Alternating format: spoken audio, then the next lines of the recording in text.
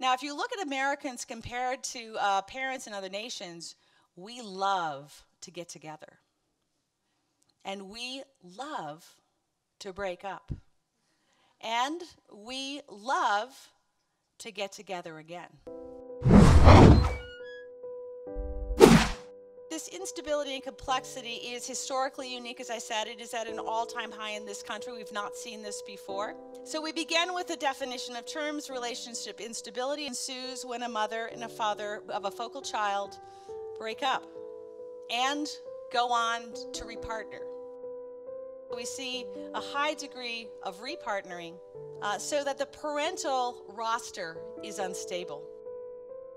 And of course, the child has multiple adults that are in and out of his or her life, claiming the role of mom or dad.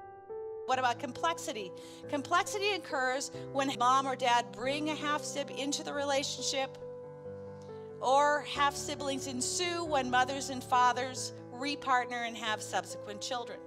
Let's put this all together. What do instability and complexity look like? What we see is 80% of children born to an unmarried parent in the first 5 years experience either instability or complexity, many both. And importantly, only 4% live stably with a single mother. 50% of these kids experience both instability and complexity in the first 5 years of life.